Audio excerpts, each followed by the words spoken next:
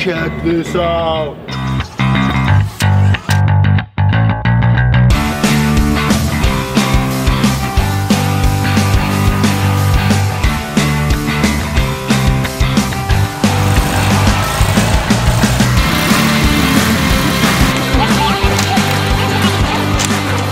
Volvo brought me out to Houston, Texas, where I was able to tour the world of asphalt. But I'm also going to be bringing you footage from the world of concrete and everywhere else I can find cool stuff. And make sure you guys subscribe, because coming at you right down the pipeline, Frankie and I are in the process of building a plywood sink. Yep. A sink out of plywood. That should be an interesting one, right, Frankie? Yep, should be.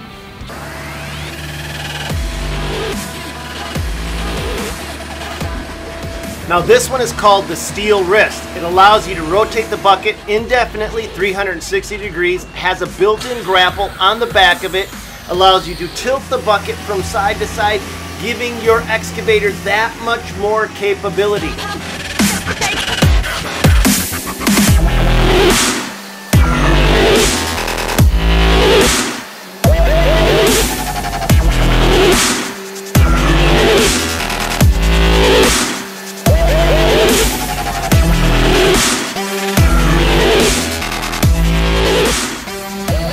Do any of you guys remember the old halogen lights that you would plug in? They'd be about 500, maybe even 1,000 watts. You would eventually touch the light in some way, shape, or form, literally barbecuing the flesh off from your body. Well, those days are gone. No heat and no power cords. So for you guys that snowplow, this next one is for you. They're called pull plows. I put my very first one on the back of my pickup truck just a few months ago, and it's a game changer. After experiencing how fast and productive these things are, I knew I had to have another one and put it on my second pickup truck.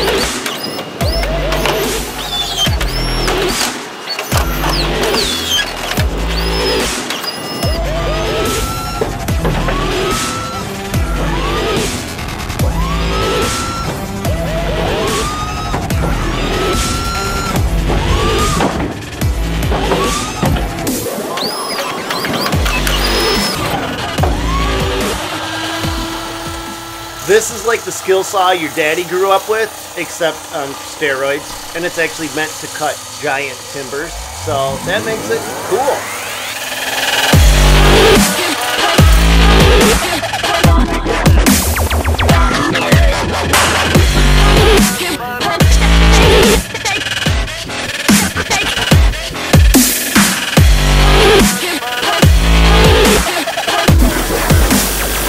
How's this run? What is this, a Haga? Haga sweeper. Made in Germany, yeah. In Germany? It runs off of what? Battery? It runs on a battery, or you can use it manually. So you can shut it off and you can still push and it'll clean. To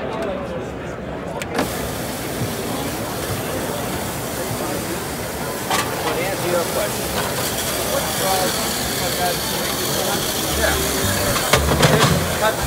Alright, now looking at it as a concrete saw, but it's a battery-powered concrete saw. And you can see exactly how well this works here.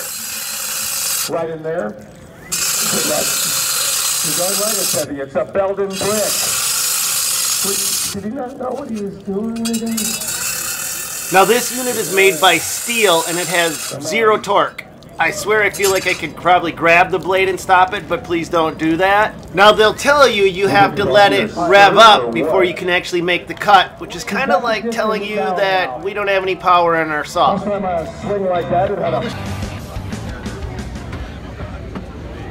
is battery operated concrete saw. It's got the water hookup right there.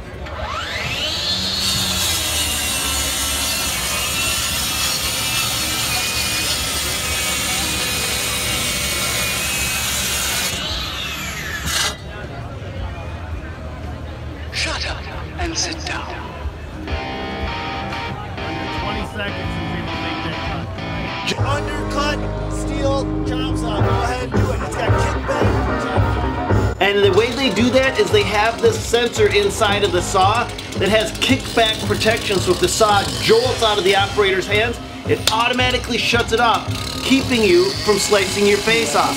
Now you may be asking, why would I want an undercut saw? Well, if you've ever had to crawl in a trench and try to cut underneath a pipe or try to do a vertical 90-degree cut, that's when you need an undercut saw. This thing makes up for all of the slack that the battery-powered saw didn't have.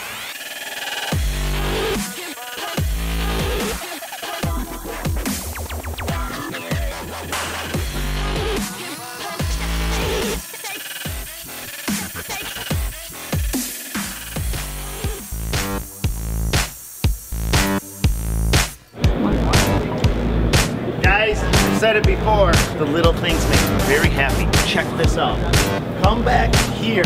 One of the worst jobs I've ever had is crawling upside down into a machine trying to clean out the radiator. In the dirt business, this gets plugged up and you got to get pretty creative, or you got to be a gymnast to get it cleaned out. Check this out. Look at this. The radiator slides in and out. I love this thing. Slide it out, clean it up, put it back in place. On the Volvo, I mean, to me, guys, that is a game changer, right then and there. But delayed engine shutdown, pet peeve. My guys jump in a piece of equipment, someone walks up to talk to them, and what do? Turn it off while it's still at high idle. That means that diesel engine is cooking. With the delayed engine shutdown, they've programmed this thing so you can't do that. You can literally turn off the machine, stick the key in your pocket, walk away, and the machine will still run until it reaches the proper shutdown temperature. That's cool. But they did. Believe it or not, guys, this next one almost got me kicked out of the world of concrete because the guys running the show didn't want me to drive it outside of the area. Now the guys with Overland Cart didn't care at all, but the guys that were running security sure did. Of course, if you don't get it right the first time, you can always try again. Check this out, guys. This is so cool. Plus, you can bring it in. And you can manually dump this. How's that camera looking? Now you kind of screwed that up, didn't you? Yes, I am that picky. So here's take 3, and about now, security's calling other security for backup.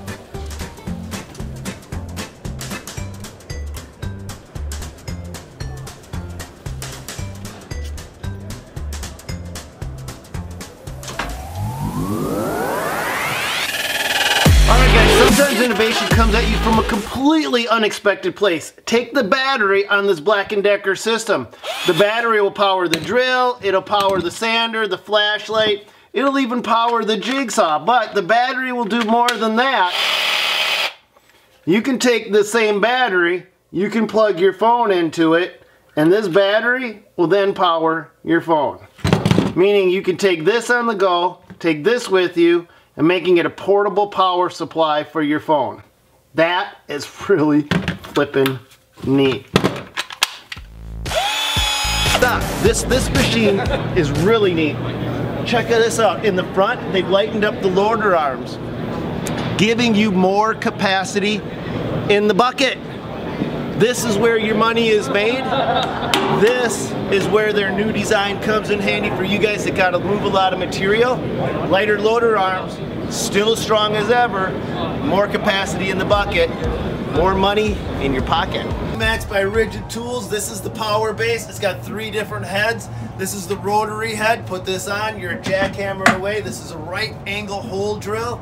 And this is the reciprocating saw head. But watch this, check this out. Let's say all you gotta do is twist it, turn it, lock it, you're in business. But let's say this isn't the way you wanna cut. You twist it, you can pull it off, you can angle it a different angle, and you can cut that way as well. It comes off with a click of a button, and this power head communicates with the battery, which communicates with the rest of the tool to optimize the torque. So when you grab a different power head, it knows what's on there, and it can make the right, and it can deliver the right power to that tool head. All right, guys, this is Hilti's outdoor laser transit system. It's got about a 6-foot drop protection.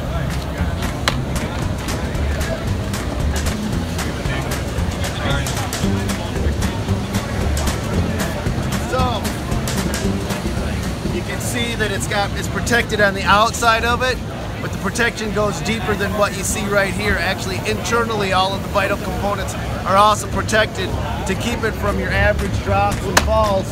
It can handle it.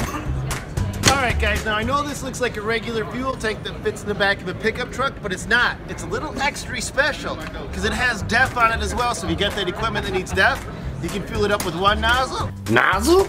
I think I just hit puberty. And you can fuel it up with another with your regular diesel fuel, making this fuel tank a one-stop shop. This is a tracked wheelchair made right in Texas, and it allows the user to go through snow, mud, dirt, debris, take it out hunting, fishing, do whatever they want to do with it.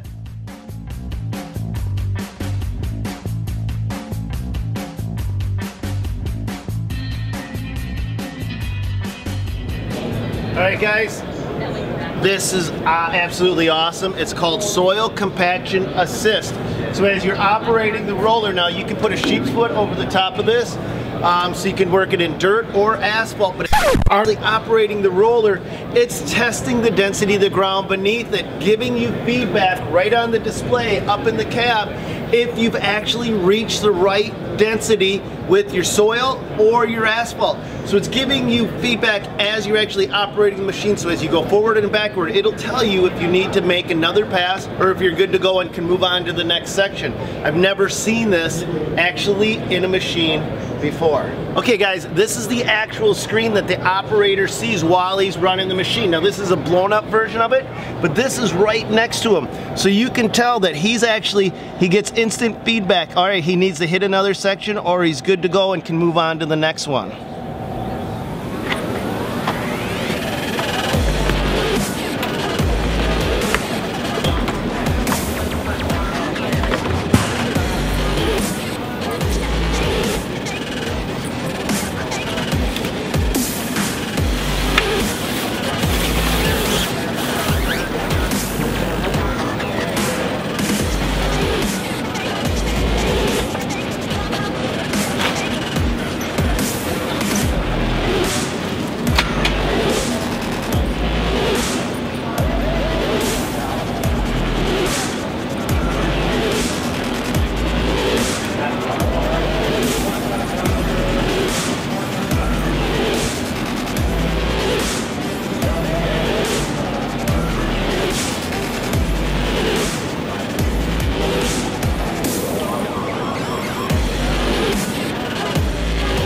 Alright, let's check this out. Guys, you're gonna like this. Go for it. Uses a cutting wheel or a grinder. Cut the softer stuff like aluminum. Stainless steel. Cutting and grinding.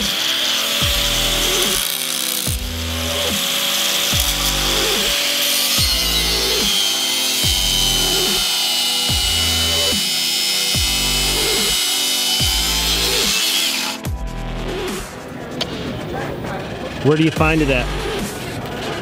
Our website, our 800 number, or at any of the over 100 trade shows we do around the country a year. Sorry about that.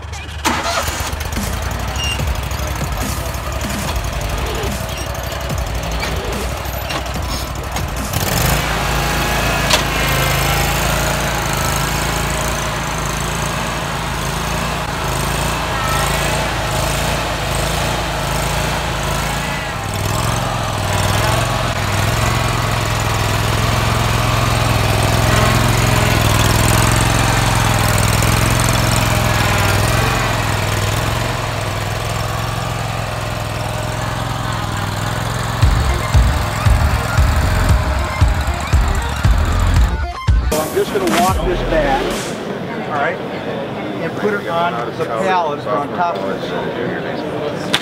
All right? Junior high school every year. Just it would be easier if we had a guy at each side. Don't do it, don't do it. He works his way out, but I'm like, dude, why don't you just not get into trouble? Yeah. And I try Straighten it out in the pallet and done. I wonder about Now if you're going to peel them off, yeah, that's the thing with that.